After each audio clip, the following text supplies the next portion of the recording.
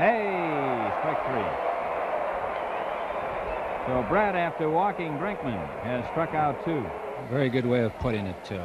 A real gentleman. Strike 3. Well, Mr. Brett now is starting to really show some things here. Grinds that bat at the plate. You've got splinters and dust and sawdust and everything coming out of it. Strike 3. He's out of there. Ken Brett gets Howard for the 3rd time, and that's number 9 for Brett. Frank Howard was batting .296 coming into this ball game with 42 home runs and 122 runs batted in. Strike 3. Satch makes the putout, so that's strikeout number 11 for Ken Brett.